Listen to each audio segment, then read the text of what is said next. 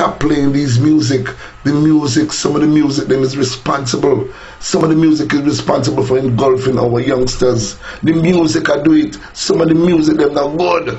Some of the music them dirty. Some of the music them nasty. We don't need them kind of music, the Rasta. Our kids are gravitating to this type of lewd music and demonic music, and then they're carrying out these acts. They're carrying out these acts just as they hear it in the music.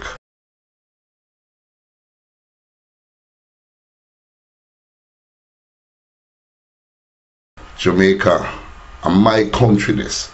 I come home to do work and help as much as I possibly can. I've been into a lot of areas. I've seen a lot of youngsters. I've spoken to a lot of youngsters.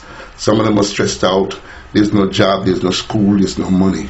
We need now to stop spending money on a lot of other things that we're doing. We're spending money on some ridiculous thing that's not helping our country.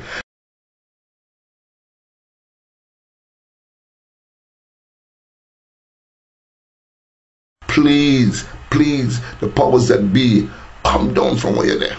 Come down to the earth, visit these communities, visit these families, find out what is happening. Minister of Education, sir, we need you to do more. Come down and enter, bring spirituality back to our school. Bring the Almighty God into our school. Our school are corrupted, most of them. Our children are dying. Our kids are stabbing each other. Our kids are in gangs. What is happening? Jamaica, our picnic them, and we cannot afford to watch them suffer no more.